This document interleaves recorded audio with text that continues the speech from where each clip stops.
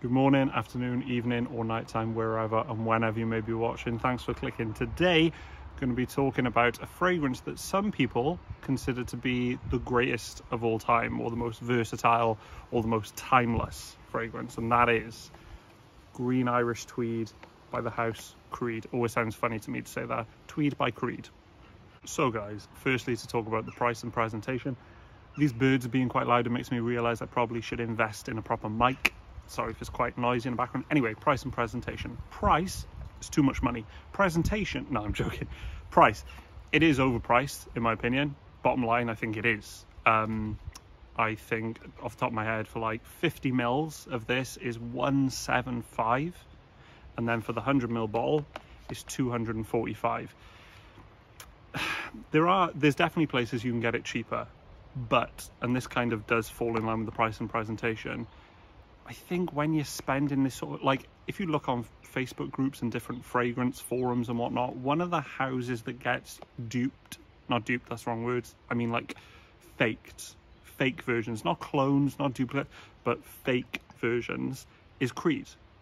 And a lot of that I think is due to its notoriety, its price, things like that. People want it at a good price. So part of me does feel like it is overpriced and I wouldn't want to pay £245, but then the other part of me is thinking, in a way, I would rather, if I'm going to be spending a lot of money on a fragrance, I'd rather buy it directly from the retailer or directly from a reputable company that I know, A, it's going to be the genuine thing, and B, there's a little bit, you know, it is nice when you're buying a high priced item, there's a little bit extra. It's nice to be in the shop, it's nice to get all the sort of the bag, things like that. Maybe they'll chuck in a few samples. So it's how you look at it. I do think bottom line, it is overpriced. I think £245 for 100 ml, especially, we'll go into the presentation next, but I think it is a bit too high. But you can find it for cheaper if you want to take that risk. So the presentation is kind of a love-hate slash meh, okay relationship. Firstly, the box is the meh part for me.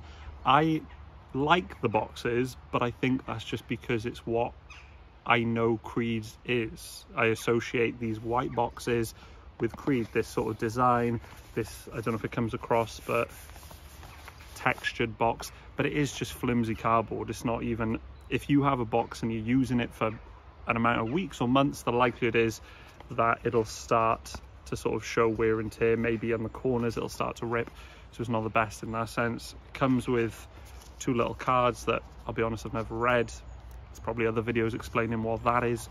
And then inside is the bottle. Now, the bottle is where I have a love-hate relationship. This is the 100 ml, the current 100 ml version of Green Irish Tweed. This is a matte black. I don't know if you can hear that beautiful sound, but it's this beautiful matte black finish. I think they do one other all over color, and that's Millesime Imperial, but to me it's a little bit more kitschy because it's kind of a shiny thing. I'm not mad keen on it, but this is beautiful. It's the caps, guys. I hate these caps. They're plastic, they're cheap. That looks cool at the top of it. If you've just got it on a stand or if you've got it on a table, it looks good. It looks good like that. But this is just cheap plastic, and again, this is where that £245 comes into it as a bit steep in my opinion. There's other fragrances for that price bracket where you're going to get a much more heavy duty, a much more pretty cap. It's not a huge thing, doesn't affect the fragrance in any way. I just think, why go for this beautiful bottle and then cheapen it with a crappy plastic cap? But hey, it's Creed. As to my knowledge, they've always been plastic caps. So moving on to the main thing, that bird will not shut up. Maybe he's a fan. The main thing, which is the scent, performance, how the fragrance makes me feel, what I think of it in general. I wore this jumper actually purposefully because this color kind of resembles how I feel about the fragrance. You know, certain fragrances you think have a blue smell. They smell blue, they smell aquatic, they smell fresh, whatnot. Some fragrances smell green and they smell grassy and again fresh. This fragrance to me fits right bang in the middle. It's kind of a teal turquoisey thing in my head. It's not fully green, it's not fully blue, it's somewhere in the middle for me. It's got a green aspect, it's got an aquatic aspect, it's fresh and also watery to my nose. The notes in this one, guys, Also, should have mentioned that on presentation. The sprays are great. Sprays are great. The notes in this, off the top of my head: peppermint, verbena, lemon, bergamot, and galbanum. I don't know too much about galbanum. I'm not going to pretend that I do. Peppermint and lemon. The lemon is there, the peppermint is there, but they kind of counteract each other. It doesn't make it the lemon doesn't let the peppermint be too spicy, and the peppermint doesn't let the lemon be too citrus, if you get what I mean.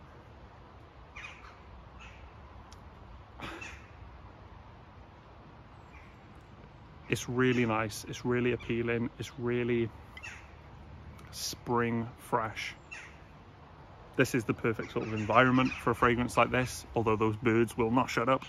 But it's the perfect environment in that it's nature and it's fresh and it's invigorating. As I said at the start of the video, some people find this to be the greatest of all time. Maybe not for myself, but I would agree that it is timeless, and that's for two main reasons. Firstly is because I think it's very versatile. It can be worn most year round, maybe not the dead of winter, and also perhaps I wouldn't wear it for like a nighttime scenario, like going out. I probably reach for something a bit sweeter, a bit thicker, heavier.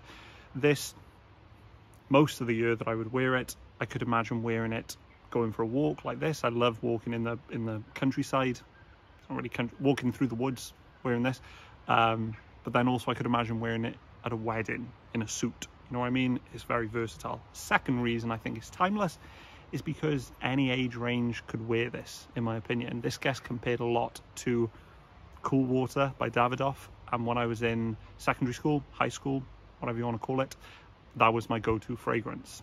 I haven't smelled that in years and years, so I couldn't compare the two, but it's got a slightly classic masculine edge to it, but then also you've got that fresh blueness, which gives it a youthful vibe without being too childish. It's very good at just crossing that line, in my opinion. Classic and new. It's timeless, and I think it's been out since like the 1970s, but it doesn't smell old. The last big thing to talk about is going to be performance and how at least it performs on my skin, and it is one of the longest lasting creeds that I own. I recently tried I think 2020 bottle of Aventus, and I'll be honest, I couldn't smell it after sort of hour and a half to 2 hours, but that's just me, that's my nose. Also, my girlfriend struggled to smell it after 2 hours, just saying. This is a lot like Silver Mountain Water. It goes on and on and on, like 7-8 hours, 2 or 3 sprays, happy days. On the note of Silver Mountain Water, which FYI is probably my favorite from Creed. Anyway, on the note of Silver Mountain Water, this, as it progresses, gets slightly less in that green category, and it delves a little bit more into the blue category. And I hate to say it, it's a bit of a cliche, but the signature ambergris, apparently Creed, a lot of people, aficionados of Creed and fragrances in general, say you can pick up the Creed ambergris. I didn't really get what they meant until I smelled this, because the far dry down reminds me of the sort of slightly salty aquatic nature of Silver Mountain Water in the far dry down, like I said, 7-8 hour mark. So it does remind me of that, and again, that's a big plus for me because I love Silver Mountain Water. But ultimately, smell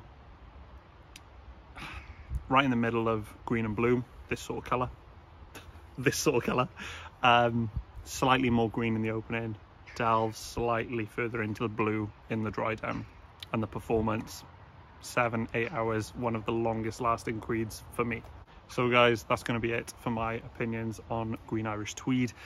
Overall thoughts are, I think it's a wonderful, versatile fragrance. I'll be honest, I do enjoy collecting perfumes, and this was one that I wanted for a very long time to own a bottle of. I do think it's overpriced, but for how long it lasts, and it is a special timeless fragrance, I'd be willing to pay that little bit extra just to make sure I get the real thing. If you guys have tried this one, if you've tried Cool Water as well, let me know how you find them. That's going to be all for today, folks. Bye from me and the wildlife. Hope to catch you on the next video. Peace.